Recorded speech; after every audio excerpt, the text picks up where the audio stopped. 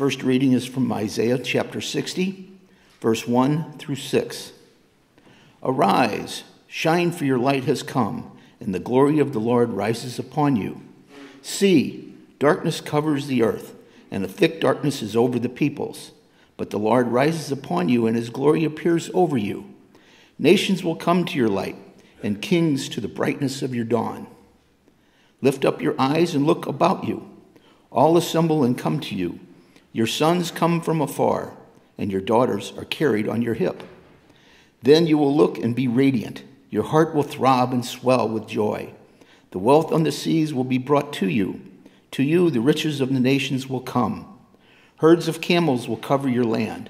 Young camels of Midian and Ephraim and all of Seba will come, bringing gold and incense and proclaiming the praise of the Lord. The Gospel of our Lord Jesus Christ according to Matthew, from chapter 2, verses 1 through 12. After Jesus was born in Bethlehem in Judea, during the time of King Herod, Magi from the east came to Jerusalem and asked, "Where is the one who has been born King of the Jews? We saw his star when it rose and have come to worship him." When King Herod heard this, he was disturbed, and all Jerusalem with him. When he had called together all the people's chief priests and teachers of the law, he asked them where the Messiah was to be born. "In Bethlehem, in Judea," they replied, "for this is what the prophet has written. But you, Bethlehem, in the land of Judah, are by no means least among the rulers of Judah. For out of you will come a ruler who will shepherd my people Israel." Then Herod called the Magi secretly and found out from them the exact time the star had appeared. He sent them to Bethlehem and said, "Go and search carefully for the child. As soon as you find him, report to me so that I too may go and worship him." After they had heard the king, they went on their way. And the star that they had seen when it rose went ahead of them until it stopped over the place where the child was. When they saw the star, they were overjoyed. On coming to the house, they saw the child with his mother Mary, and they bowed down and worshipped him. Then they opened their treasures and presented him with the gifts of gold, frankincense, and myrrh. And having been warned in a dream not to go back to Herod, they returned to their country by another route. The word of the Lord. Thanks be to God.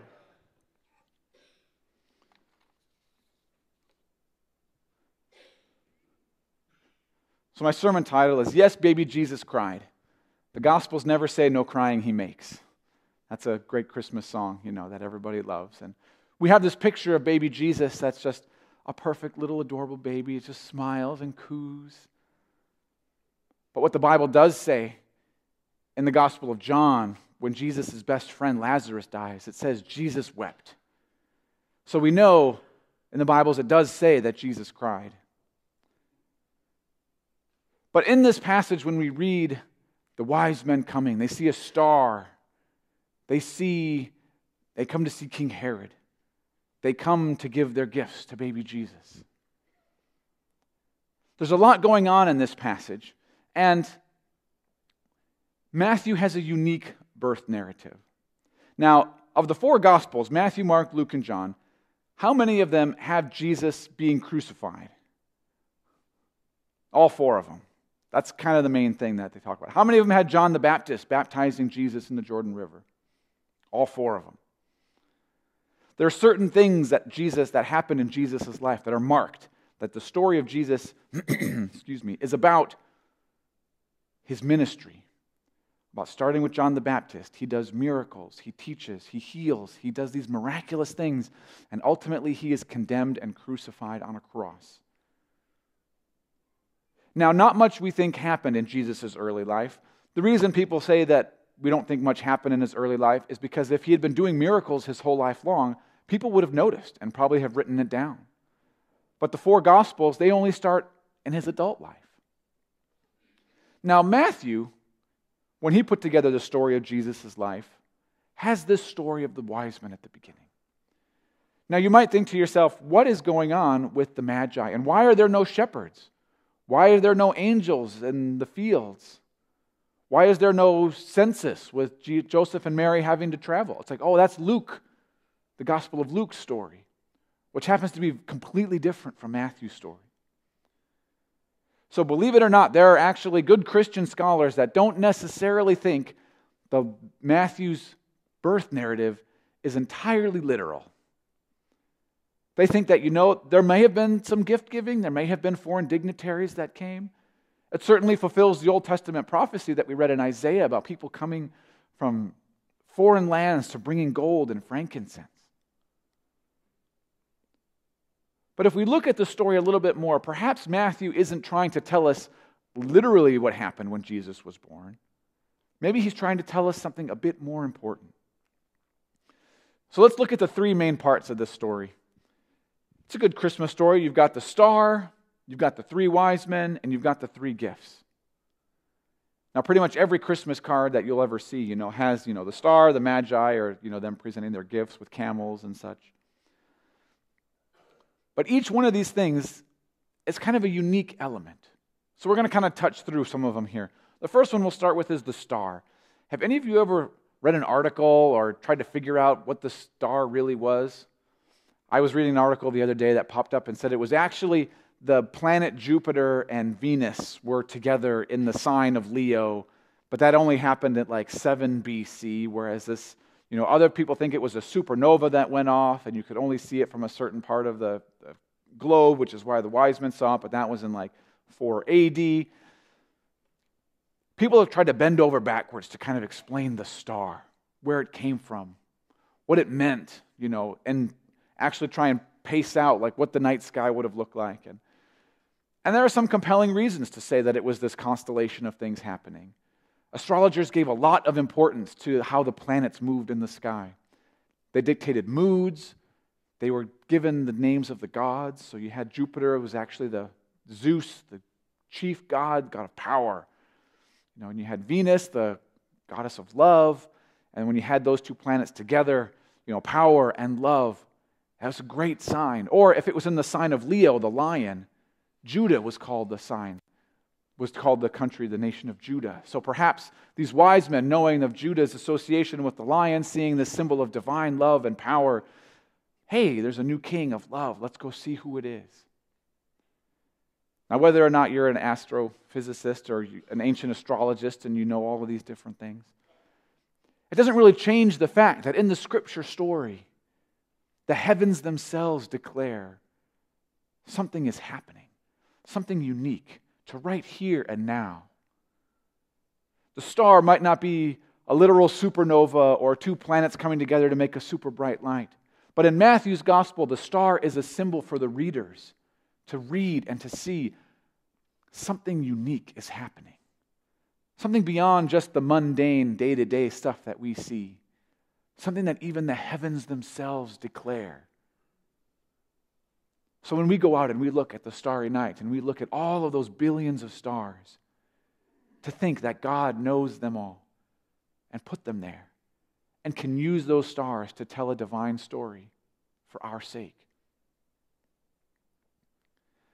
So there's the star. And then we have the Magi. Now, did you read in the story when I said that the 3 Magi came? Or did you read in the story, did you hear when I said the 12 Magi came? Well, now you're thinking to yourself, oh no, are there 12? Did I miss something? Are there really 3? Did I miss something too? The Gospels doesn't actually say how many there were. It just says they came. In the Eastern Orthodox tradition, there's the understanding that there were 12 Magi that came. Symbolic of mirroring the 12 disciples, the 12 tribes of Israel. The Western church typically think there are 3 because they do list 3 gifts, gold, frankincense, and myrrh. And we figure, oh, well, obviously, if there are 3 presents, there must be 3 people because you could only carry 1 present, right? Right? I'm sure you all, when you were buying Christmas presents, you just bought your 1 present for your significant other or your child, right? Here's the 1 present.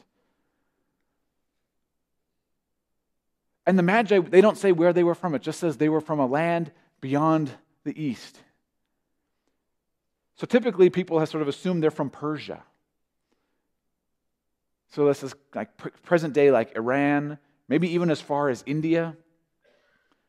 And they must have traveled for weeks and weeks to get to where Jesus was. So you have to think that this star that appeared for these people to follow it, for them to know the heavens, to see what was always going on, and to recognize something is going on here. We have to come and see. Now, whether you think that there were 3 or 12, or maybe there was the 13th one in the back that they kind of forgot to count, who was kind of bringing up the rear. When the wise men show up, when the Magi show up, it's a symbolic fulfillment of the Old Testament prophecies that the nations, the Gentiles, people outside of Israel will recognize that something special is happening. Something big is happening. You see, it's one thing for a royal family to have a royal child. I'm sure none of you followed the story of the British royalty when, they were having all of their kids and they got their, George and I actually don't follow it, I confess. But I know it's in all the People magazines and the tabloids and everything about the royal families and the to-dos and who's pregnant and then, oh my goodness, and then their kids are born and the whole country is following along. So it would make sense when the Magi come and they say there's this royal child born that they would go to Jerusalem to see Herod the king. Hey, king, where's your new baby? Who's the heir apparent? And Herod kind of looks around.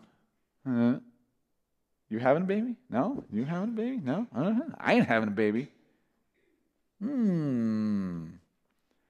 Well, he says to the Magi, since you know so much about this baby, we'll figure out where it's supposed to be born. You go find it and come and tell me where the baby is, and then I'll come and worship too. Wink, wink. We'll get into Herod's story a little bit next week.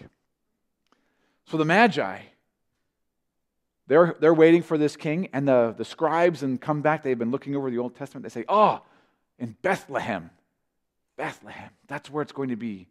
Passage from Micah in the Old Testament prophet. So the wise men's like, all right, well, we're off to Bethlehem. And it says, as they're going, they saw the star appear and they followed it until it rested over the place where Jesus was. Now, I don't know what kind of star can go and then you stop over a specific dwelling or a specific house, but that's pretty impressive. Because even Benny at 3 years old can recognize that when you're looking at the moon over the house, when you walk to the side of the house, to the neighbor's house, then the moon's over the neighbor's house. And as you're driving along in the car, the moon goes over all the houses. So for that star to stop over one particular house is kind of a miraculous feat indeed. And for these 3 or 12 or however many Magi to recognize it, that this is the place where we must stop, is again miraculous, even more so. But they come in as guests. They come in to serve. They come bearing gifts. They don't come to do treaty agreements. They don't come to do battle arrangements or anything like that. They come to bring gifts. We've come to honor and worship the one who has been born. So they bring their gold, their frankincense, their myrrh, and they lay it down at Mary and Joseph's feet. And he was a humble carpenter. He's not a rich man. He's not a tradesperson. He's not an aristocrat or a noble. So he's probably wearing plain clothes, doing his work, covered in sawdust or whatever he is. I was blessed enough to get a used table saw, and I was working on some projects, and it doesn't have a ventilation or an air hose vacuum hooked up to it, so when you cut something on the saw hose, that sawdust is like poof. It just covers everything. So I imagine Joseph with his woodworking shop, with his rough hands, working away with baby sleep, and these 3 nobles show up from a foreign country wearing fine clothes with silks and spices and gold, and they offer him to Jesus. Here, this is for you. This is for him. What that must be like. I was touched when the neighbors brought over a little bag of treats, and they're like, here, I'm like, thank you. But the Magi were special. And Matthew knew that in order for Jesus to be who he was as an adult, it had to have been recognized when he was a child. So these Magi come as a symbol of the nations from these foreign countries coming to Jesus to give their gifts, to pay homage and allegiance to the one true King. And the last thing we'll talk about today are the three gifts themselves: gold, frankincense, and myrrh. Now, we all have seen gold, and we know where gold comes from. But frankincense and myrrh both come from trees, exotic trees out in the East, in the Middle East and in India. And frankincense, they're kind of oily, sappy stuff. And frankincense is where we actually get the name incense. Like, you would actually burn it. You'd set it on fire with some coals in a little canister, and it would put off this very pungent and a very nice smell. And they would use this as divine worship, as the smoke would go up. And the thought was that as you burned incense, as the smoke would go up and be received by God, it was like your prayers being lifted up to God, and that He would hear your prayers, and He would smell the incense, and it would be pleasing to God. So for these wise men, for these magi to bring incense to Jesus and say, "Here, this belongs to you. This is who you are," is perhaps a symbol of them saying, we recognize that you're not just a political king. Political kings need money. They need gold to raise armies, to buy armor, to buy food, to build roads, to keep the economy going. Like, that's what kings and rulers do with their money. But frankincense, that's for the temple. That's for worship. That's for the gods. And here they are, giving it to Jesus. So this gift isn't just another something nice that old people in the Old Testament really liked. This is a profound statement of who Jesus is in His divinity. When Jesus came and said, "I and the Father are one," or that when I lay my life down, I can take it back up again, or when Jesus says, "I can forgive sins," when Jesus dies and comes back to life and says, "Come and follow me, and I will welcome you into my Father's kingdom." When Jesus does those things, He is doing them as God. Jesus is God. And this gift of frankincense is a symbol of that goodness. Okay, so gold, riches, tribute, economy, currency. The gold that they bring. Everyone loves getting gold. The little Gelt coins, that people get. Benny knows, that those open up to be chocolate. So he's like, "Hey, chocolate, and he'll want it, and he'll sit there and peel it open. Gold is something that's valuable in and of itself. It doesn't really symbolize anything else. Whoever has the gold makes the rules, sort of a thing. Gold itself is power. So to have gold means to have power. You can stay at a hotel. You can buy new clothes. You can buy a new house. You can hire servants to carry all your stuff with you. If you've got enough gold, you can buy a nation. You can buy fields. You can do whatever you want with it. And no doubt, Jesus' early life, they put that gold to good use. Buying medicine, food.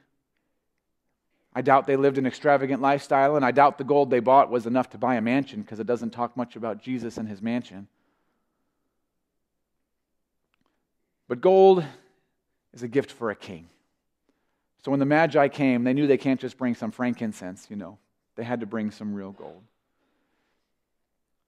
So here's the frankincense that I talked about already. And this is a gift for a god. And then lastly, we come to myrrh, with 2 R's. Myrrh. It also comes from the sap of a tree. It's not quite as fragrant, with sort of a floral, pleasant smelling as the frankincense. Myrrh has a little bit more of a bitter, earthy smell to it. But it's got medicinal properties. So it would be used for medicines and for burial rites, and they would use it mix it with aloes to rub on skins and stuff like that. And myrrh was often used in burial rites.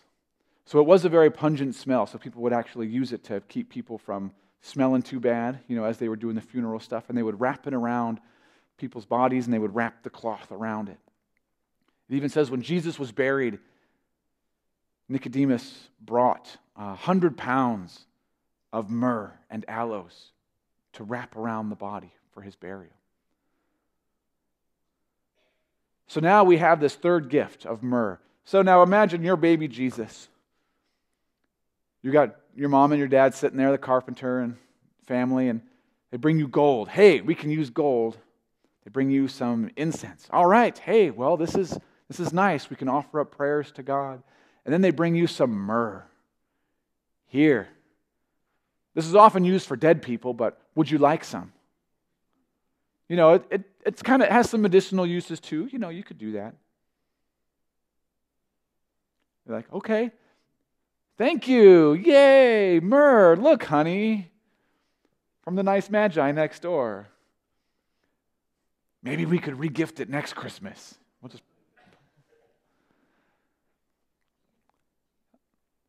Again, maybe this isn't a literal gift. I wasn't there when Jesus was visited by the Magi. I don't know if they brought this or if they brought other things. Maybe they brought him, some goat's milk or some goat cheese, some nice linens, to wrap him up in, a little toddler suit. But Matthew writes that they brought myrrh. And perhaps this is something that you would say is a gift for a corpse. Perhaps this is something that you would give to a sick person, someone who was ailing, someone who needed help, someone whose physical body was giving way. Perhaps Matthew isn't saying that the baby Jesus was sickly. Perhaps he was saying that Jesus was going to need it. And this is a symbol of who Jesus is and what he was going to do.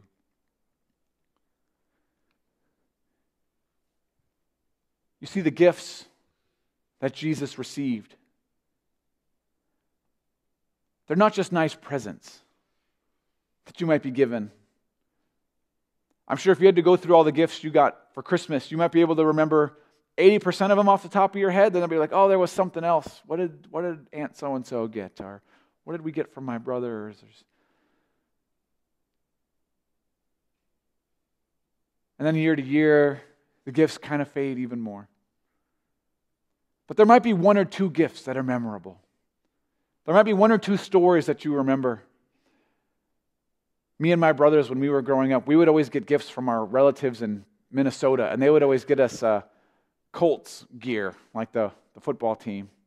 So we'd get like baseball caps with the logo on it, or a sweatshirt with the logo on it, because they were big football fans.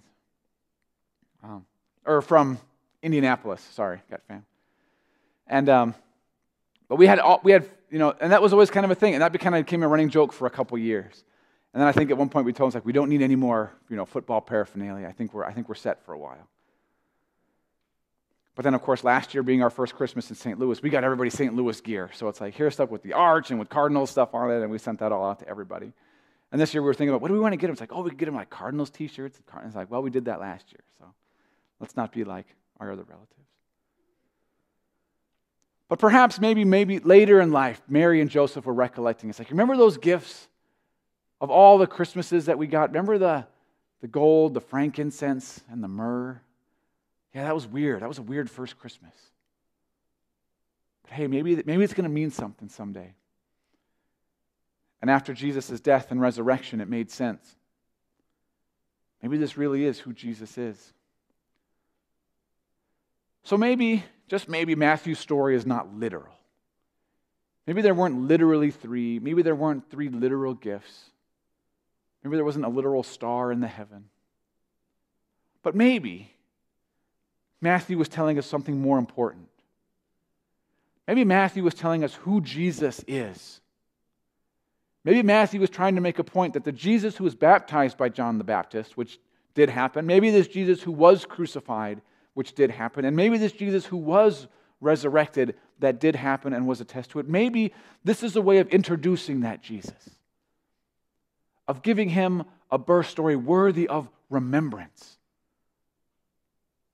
Something that the people will look back and say, from day one, the world knew who Jesus was. Maybe these gifts, will be remembered throughout history as symbols, as images, to remind people again, year after year after year, about who Jesus is and what he came to do. Yes, baby Jesus cried. He cried for you and me in our sin. He cried for the innocent who died. He cried for the corruption of the nations. He cried for the pain of the world. But he also cried tears of joy for the peace that he would bring us. He cried for the justice that would come. He cried for the healing of the nations. And he cried because love would be victorious. Let's pray. Lord, we give you thanks for baby Jesus, for the life that he lived, Lord, for the gifts that he received, for Matthew's story of it, and for us here today as we recount the gospel story. Lord, it is history for us. It is truth. It may not be literal, Lord, but if it is, we give you thanks. It is important, Lord. It is truthful because it shows us who your Son Jesus is, and it is in his name we have this season, this holiday. In fact, it is in his name we have forgiveness and our life. So, Lord, we give you thanks for Jesus, for the Magi, for the gifts and the star. We give you gifts. We give you thanks. In Jesus' name, amen.